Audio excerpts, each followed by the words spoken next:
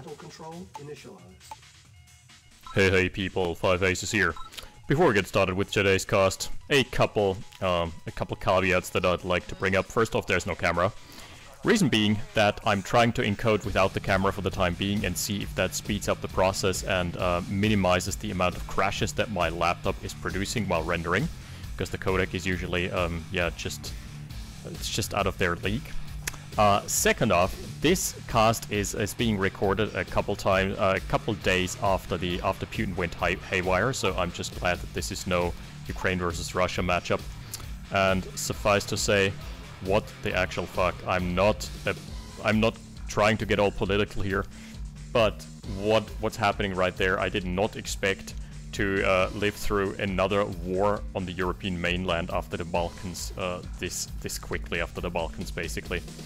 Yeah, geez, this is just an absolute tragedy, and I've heard from many Russian people that they actually do disagree with Putin's sentiment here, as do I.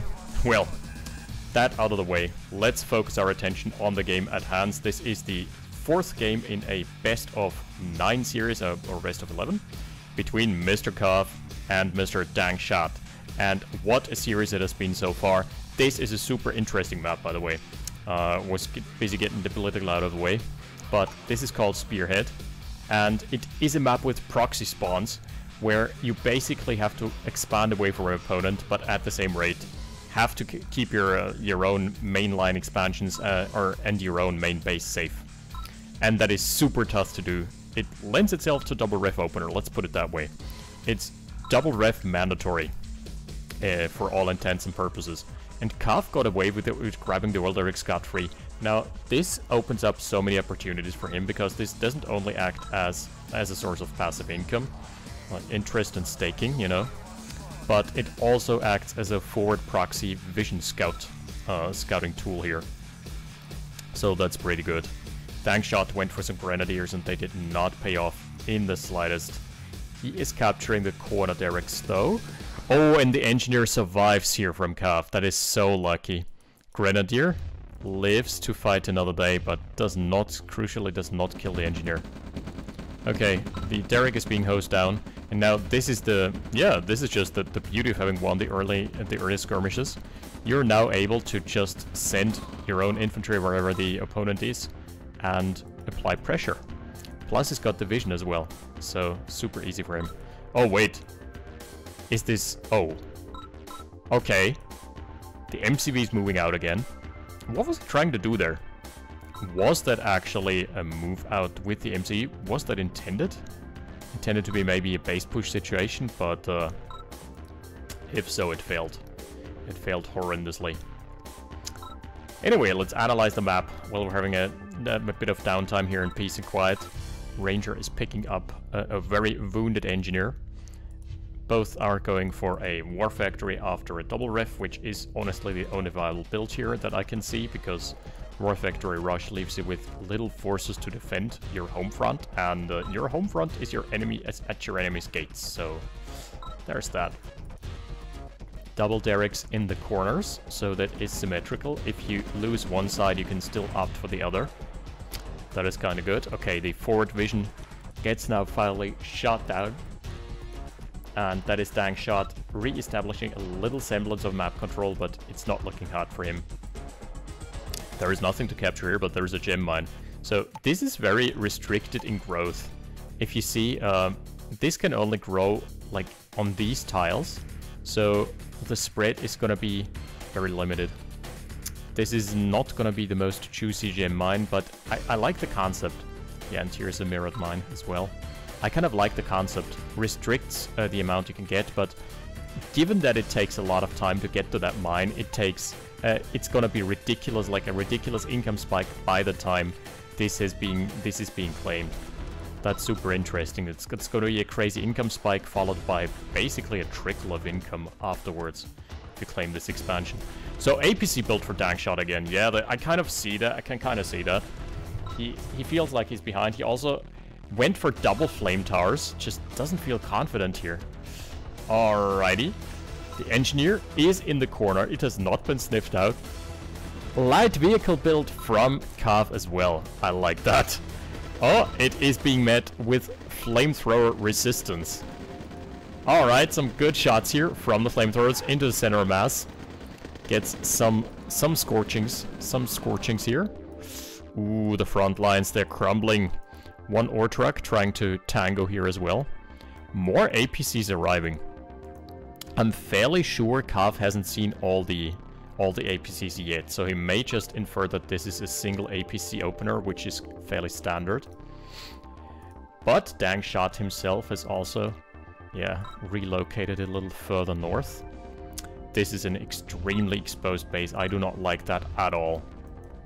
Like, if Cav is ever clued in, if he just sends a ranger scouting run into the main base and finds out, hey, there's an open war factory, there's a triple refinery that is not being guarded by anything whatsoever. Yeah. But DangShot is gambling on this so hard. I'm really interested to see the economy.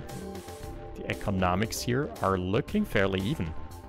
4 directs for Cav, obviously. That is gonna reflect itself in a momentary army advantage. What a crazy week this has been. Okay. Those tanks have given away their position.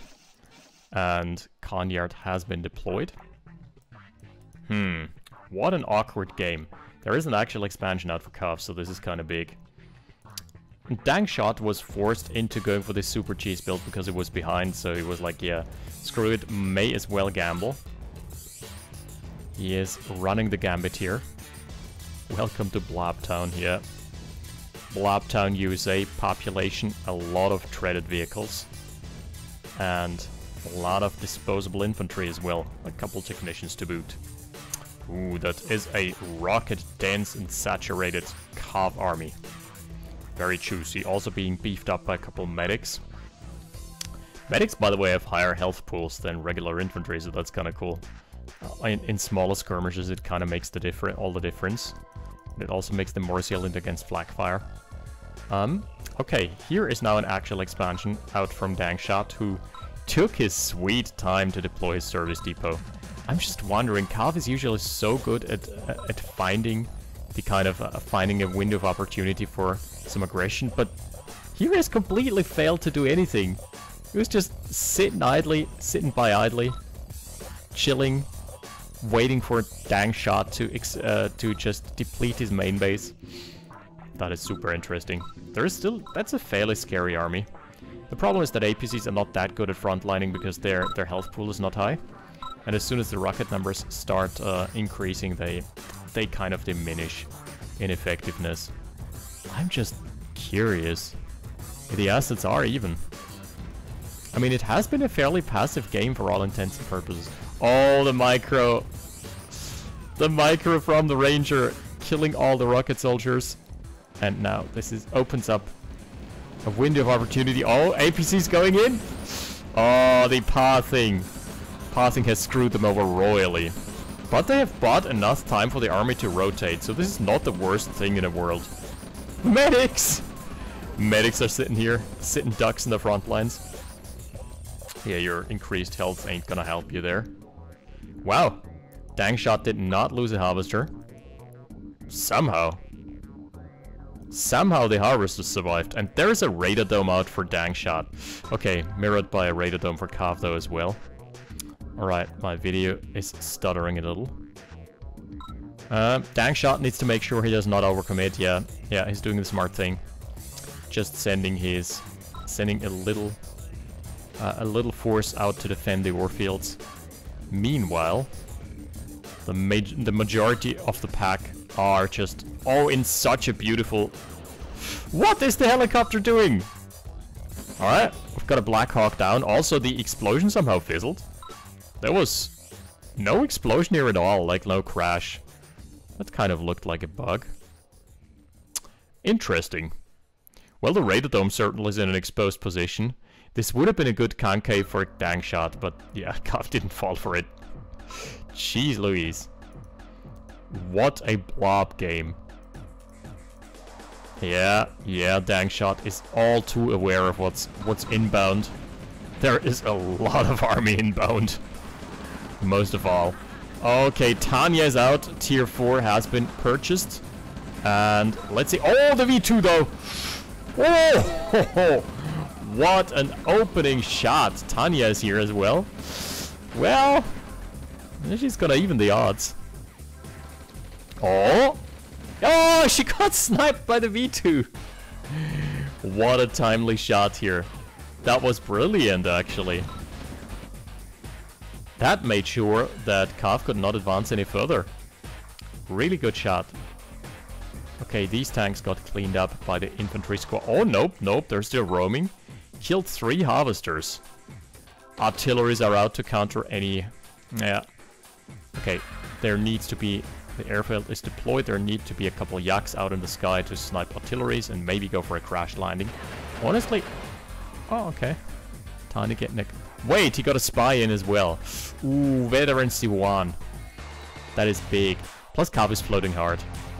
He is ahead a harvester and 2 derricks. So, no big surprise here. The Tanya nerf with the Scalia. You can now see, like, she's got the heroic icon. That's an idea that got transferred over from Shadow Paradise, or at least they used to do in Shadow Paradise way before they did in other mods, so good hustle there. Oh no, the War Factory is being under siege.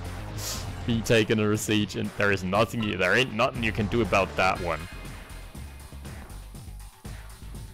Man, the target fire. It was not too bad. He was trying to lead the shot here. It's a pretty good idea. Oh, Tanya is in a very exposed position. Like, this yak pass could kill so much. Oh, very much worth it. Really good yak pass. Needs to keep that up, but doesn't have the income. Also lost his derrick here in the middle as well, so... Yeah, the tanks cleaned it out, cleaned it up. So now, it's all downhill in the earnings. Well, Kav is starting to deplete his resource bank as well. But in terms of assets, it is a 12k lead now, and that's not necessarily due to engagements, that's more rather due to the harvester situation. Okay, there is a tank and a grenadier roaming the map. That's the grenadier from the early game. Yikes. I think a transition to flag tracks would be advisable. Also, not building V2s, and instead building 2 harvesters. 2 more harvesters, I think, is all you need. Ooh. So hard to keep them alive. There is another Yakat. Oh, nice! Taking a shot, taking a pot shot at the artillery, and then moving back immediately. That is a micro battle. Oh! Triple yak pass! Triple kill? Hell yeah. Oh, there's a flag track as well. Smart. Shooting it over the ridge. Is he gonna line up a shot? He can shoot the tech center from over the ridge as well. Oh, 1100 down the drain. And another 1500 to boot. Yes, sir. Oh, this flag truck. Veteran C2 already paid for itself more than 3 times over. That was very well played. That was only on the off the back of 1 flag truck. DangShot. Oh! DangShot's micro here. Single units making all the difference. Jeez Louise, he's so broke though. Can he stem the tide despite all of this? Holy smokes. Ah, that was kind of a whiff. But the combat tab, yeah, look at that. That is significant. He's bleeding more harvesters though. That is a problem. T-coil is being deployed. Ah, no friendly fire deny on the bounty. You can do that, by the way, if your own units score a killing blow on a unit, on your own unit. Okay. Ah. Oh no. Then you deny the bounty. Where's Tanya now? Oh, there she is. Yeah, really good micro from Kav here as well. Oh! Tanya weaving in and out, dodging shots. Holy smokes! Oh no! She is allowed to go ham. This is such a crazy micro battle here. Flak trucks paying big dividends this game, I gotta say, man. Problem is there is no Iron Curtain. With an Iron Curtain, this would be way more feasible as a defense. Also, DangShot did never rebuild his harvesters all too well. Oh, there's the tank hammer closing the sack. I am predicting a loss of DangShot despite all this madness. Despite everything that he brought to the table here. It's been a really, really good run though in this game. Both have 0 eco? I mean, yeah, this map has 0 eco, let's put it that way.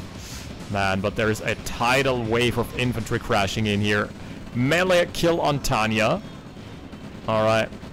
He's moving out, but there is nothing else stopping the army. The brunt of the infantry are here to stay. That is a GG, if I ever saw one. That game has been lost off the back of not rebuilding harvesters. 16 minutes of just sweet micro. Oh, I've got the bug again. So as soon as I release the key, it's gonna auto scroll. That's just how it works apparently now. Well, that was a game indeed. So we are 3-1 up for Cav, but there are a lot of rematches inbound. So let's see each other in game number 5. Battle control terminated. Battle control initialized. Alright, game number 5. And by the way, I just realized that the previous map is indeed an RAGL map. I just never bothered playing it. Yeah. Okay, this also looks like a super interesting map. Has this been designed by Mo? There's a naval yard. There is oil derricks on an island. I really like this layout, gotta say. Too bad we can't see the author of the map, as far as I'm aware. I think we have to go into the... We would have to go into the settings, I believe, or the YAML. Either way, it's a French mirror this time around. Let's go back into... back from omniscient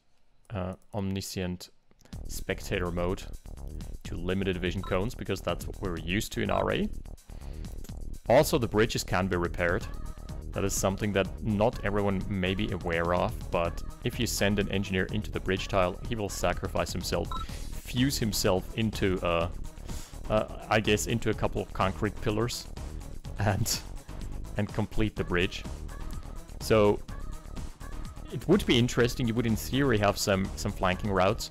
The issue is that this is relatively close to the middle, so it's not really as much as of a flank, and also those are 2 tiles wide, so they mess up the pathing royally. So I'm 50-50 on that one. Is this gonna be a cell on the naval yard?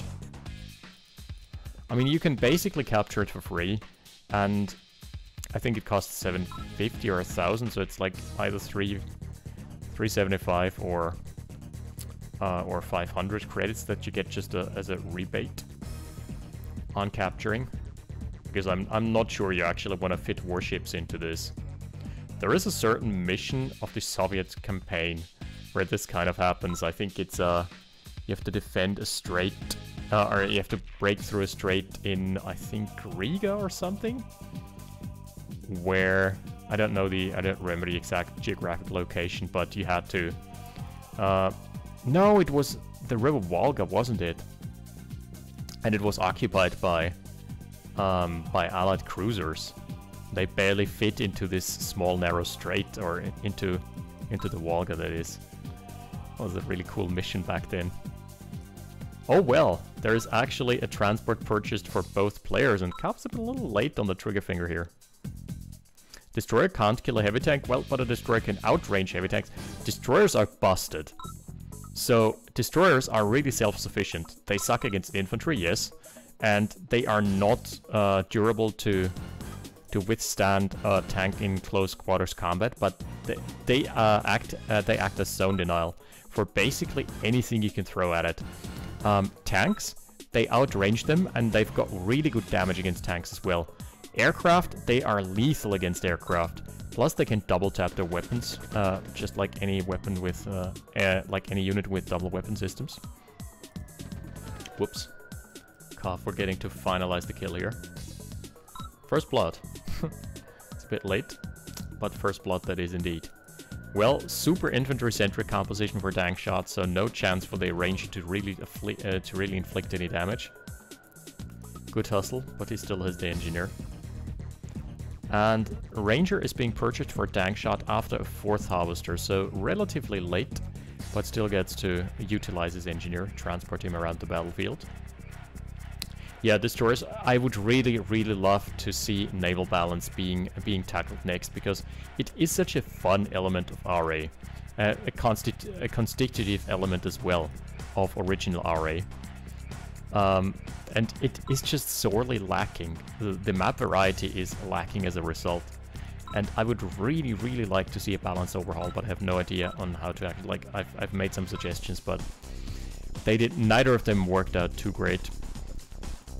At least the one change that I got in was making the missile subs anti-air as well. And now that as a result they've got the wonkiest anti-air weapons in the game that have an AoE, and they either one-shot 2 helicopters or 3 helicopters in a single salvo, or they miss completely and do like and scratch them as much as a pigeon hitting a rotor blade. It's really funny. But it is the best solution that could have been concocted at the time. And it also was ages ago. So, there is a refinery for Cav. Yeah, expansion refinery here. DangShot a little late with his expansion, but nothing too crazy just yet. So, some more words about Destroyers. They are actually super viable here. Reason being, you can always maneuver about, and you can protect your own derricks, but you can also harass the ore fields. And Destroyers have good line of sight, they've got good range, and they have tracking missiles that are really good against armored units. So yeah, they are a super efficient harvester harassment tool. And zone denial as well. And you don't, in these narrow rivers, you do not, or bodies of water, you do not want to build a sub pen, because subs, they thrive when there is an open space. They have to kite, they have to hit and run. Basically take a couple salvos or pot shots, or even lead to torpedo shots against Destroyers when you know when you think the opponent isn't looking. And then get some damage in, because otherwise it just turns into a weird wet noodle fight, and whoever messes up their movement first loses, because Destroyers and subs counter each other in terms of damage. It's kind of weird, but the depth chargers, if they hit, are extremely lethal, and conversely torpedoes are insane. Problem with torpedoes is they've got some sort of tracking. Oh, first aggression here. Nope, being denied. Ah, transport is being used for line of sight. That's smart. Yeah, the weapons have some sort of tracking, but the problem is that this tracking, whoa, kills it. Nice. This sort of tracking leads to the torpedoes sometimes curving around cliffs and shore tiles and not connecting, and they just explode into the shorelines harmlessly. Unlike depth chargers, which can just, yeah, be fired and lobbed over shore tiles. What a passive game, but allows me to get some words about naval balance in, so there's that. This is the most passive I've ever seen them. Alright, let's check the economy tab. It's even, like 2k lead and a little bank lead for Cav as well, but the econ itself is even. 7 harvesters, 3 derricks, so they're both just trying to tap into their expansions and resources. It is 3-1 up for Cav, so he definitely needs to... DangShot needs to make something happen. Can you say Destroyer push? I mean, if you get up to late game tier 3, it's actually fairly viable to park some cruisers in the middle. There's only one issue with this strategy, and... Ooh, hello, transport! There is one big issue with this strategy though, and it is that if you're not spawning as allies, you cannot get a tech center, and thus no cruises for you. Okay, the first push here got completely deflected and routed. So Cav's first sign of aggression, not really effective here. Alright. DangShot gets a nice little victory, really clean, loses 2 or 3 tanks for it, but that's fine. Wipes an entire army. And DangShot has also parked a tank here with the transport. I like that. I don't think Cav is aware at the time being. Radar Dome has been purchased. The score is I think 3-1. Oh, he is gonna get those O-trucks. Neat. Also in the middle, routing the forces, courtesy of the army being out of position. Oh, perfect deploy spot. Well, there's a turret though. That turret should have been a pillbox. That's okay. He can stall the fight long enough to actually get some defensive lines up. Plus, this is super heavily defended, so no chance of breaching here. And wow, the tank's still going. Radar dome is tackled. Oh, artillery is starting to home in, but it is the only artillery that is ever gonna come out here. MCV is in peril. In grave mortal danger. Tanks are being split off. Yeah, dealing with the artillery. That's good. Artillery down for now. And no more chances of artillery being replenished. He also is parking his tanks in front of the war factory. I like what he's doing there. This just denies any chance at vehicles spawning. And he is still going. The infantry presence has been eliminated here. Needs to kill off the Connier. Yo, DangShot. That's a gift. Accept the gift. Oh, he's fighting here. He lost his MCV, but that's fine. That was just the expansion MCV. Why has he not killed the Connier of Cav? He's about to kill the war factory. That is super good though. Medic, a little bit of staying power. Who's got Tanya? Let's see. Tech center is here. So that must, yeah, that's Tanya here.